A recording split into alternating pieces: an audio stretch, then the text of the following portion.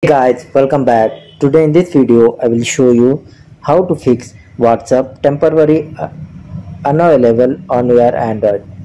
So for this guys, first method, you open your Play Store, type here WhatsApp and check here guys update. If update is available, you update your WhatsApp.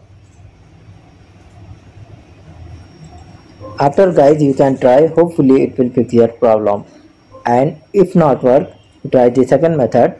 Go to your phone settings, scroll down, go to apps, go to manage apps and search here WhatsApp.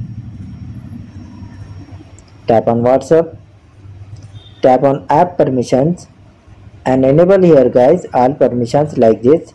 Tap on permission and tap on allow the app, allow only while using the app. You tap on it and enable the all permissions. After guys you restart your device and try. Hopefully guys this time it will fix your problem. So this is the simple and short video. Hope you like this video. Please like, share and subscribe to my channel.